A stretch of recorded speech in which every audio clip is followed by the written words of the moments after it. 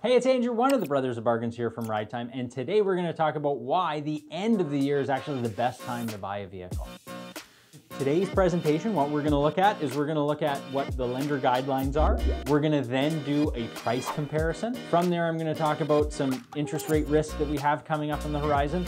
And finally, we're going to look at the overall market conditions. So lender guidelines, a lot of the lenders, they will actually do things based upon term.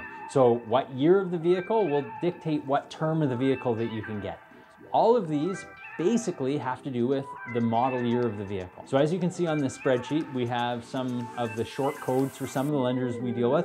So for example, Royal Bank, TD, General Bank, Santander, all of these are lenders that we deal with, and they all have rules in terms of how long you can borrow the money over based upon the year of the vehicle. So for example, a 2017 will get 72 months. There are some lenders that will look at age and mileage. So for example, a 2017 with 90,000 kilometers will be different than a 2017 with 180,000 kilometers. In normal times, what you will find is that vehicles depreciate. And on average, they'll depreciate about 15% per year. Now that doesn't happen all at once. It doesn't, tomorrow the vehicle isn't worth 15% less.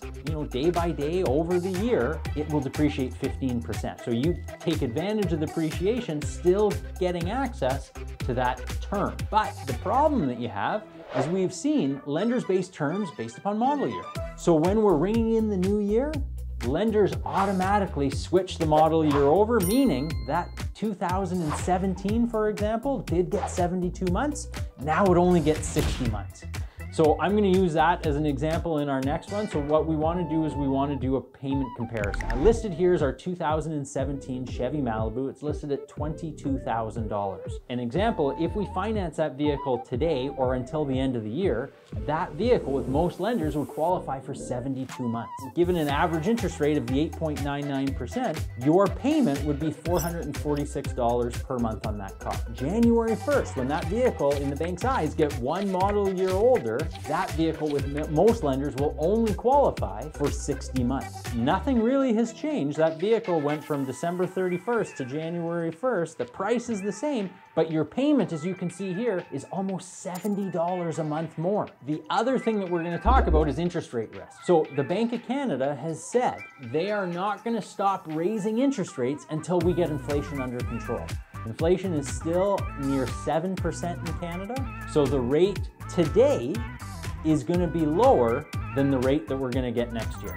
Now, if we're looking at current market conditions, we also have a credit tightening risk. So a lot of analysts view that 2023, the credit market is going to be a lot harder than it is today. So banks are not going to lend money as easily next year as they do now. And lastly, what we find is lower priced vehicles are going to be harder to find next year. So again, the whole reason why we have inflation, why interest rates are going up, things are getting more expensive. Affordability is one of the biggest concerns that all Canadians have right now. And we understand that, and that's why we're trying to find vehicles that fit everyone's payment. But here's the problem. As everyone lowers their payment of what they want to pay, you're going to have more people at that bottom end of the market. Well, you can only go so old or have so many kilometers before that vehicle's not eligible for financing. So those lower end vehicles in the market are going to be more desirable. We're going to have more people looking for them and less of them available. The only thing that's going to change is the term of that vehicle. So to wrap it up in a little tiny bow, if you have any questions about financing, please reach out to me or any one of our team members.